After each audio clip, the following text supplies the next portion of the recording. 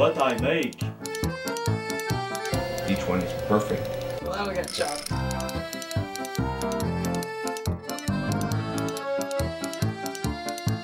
So here we make some sounds.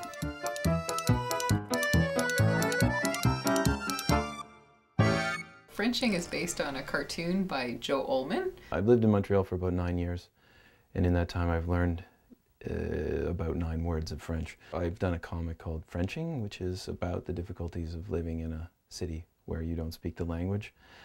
I didn't know that people in Montreal spoke French when I moved here, and they do. He's a friend of Billy Mavreas, who I started a gallery with a couple years ago, and Joe Ollmann was one of the first ones we featured. And then it was curator for the Osheaga Festival for a couple of years, and one of the years we featured some cartoonists, and Frenching was one of the pieces that we had on display at Osheaga. Then I was really enamored of the actual artist. I really liked his work, and you gave me his books to read.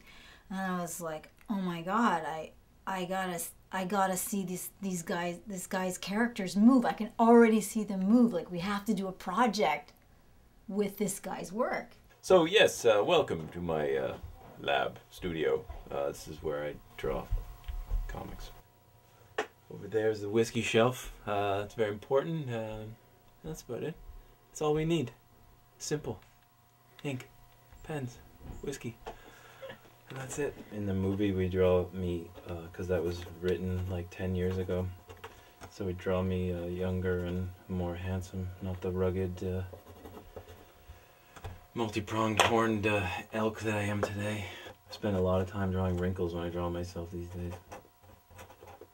I never get tired of drawing myself. Blah, blah, blah. Of course, I'm fatter these days, so I have to draw my slouching and my gut.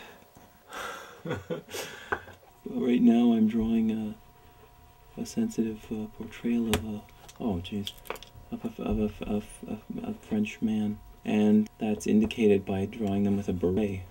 Oh, that's a terrible drawing, I'm sorry. It's funny because he's saying terrible. Have you finished those drawings yet? Yes. Good.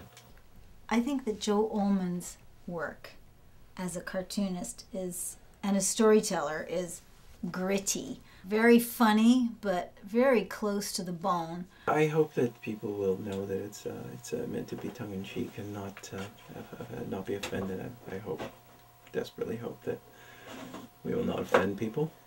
It appealed to me on the same level that a lot of the things that I do are a lot like you pick up a rock and all the bugs go running for cover. So it's a matter of exposing raw emotions, and for me that was very, very appealing. The design lends itself really easily to what I like to call limited full animation. So what's moving is moving a lot, and what's not moving is held. I drew all the characters with beards, so that was difficult for the animators to work with. I just did that to be a prick. It says homeless guy mouths, so there's a very sensitively portrayed homeless man in the film, and these are his mouths, so he can speak this sensitively portrayed dialogue. Because Joe draws himself, we thought, hey, why don't we actually put Joe in it? Because Joe is actually very animated to look at. We wanted to do a mix of live action and animation. So we wanted to mix the real Joe in with his cartoon character and into the cartoon world and the real world. And the reason that we wanted to do that, we felt that it lent itself really easily and it supported the story very well, being that you're a fish out of water and that you don't know where you are, what kind of universe you're in. You know, you're in this strange land where people speak a strange language and it feels very unfamiliar. It's easy for me. And the French? They like it too much. No, that's terrible. Good. I was trying to be like Laurence Olivier there. That was I just had a lot of it. Yeah, awesome. So racist. Oh, I'm gonna be tarred and feathered and taken out of town after this. Oh, sorry. Okay, tell me again what I'm doing. Yeah, but I think they like already have their line. Really? You're good? fussing for... Okay, no, then that's cool. If you're cool, I'm cool. You. Oh, don't indulge me. I'm a jackass. I don't. I've sweated in your headphones.